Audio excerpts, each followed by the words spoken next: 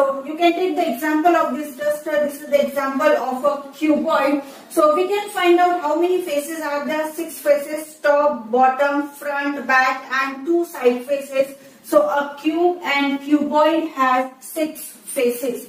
Now how many vertices you can see? 4 vertices this side, 1, 2, 3, 4. Similarly 1, 2, 3, 4. So 4 plus 4, we have 8 vertices in a cube, also in cuboid. Now edges, how to count the edges? Sorry. You can take eraser or you can take sharpener in your hand. Your geometry box also you can keep it in your hand and find out 4 edges, 1, 2, 3, 4. Similarly 4 back, 4 plus 4, 8, 9, 10, 11, 12. So a cube or cuboid has 12 edges.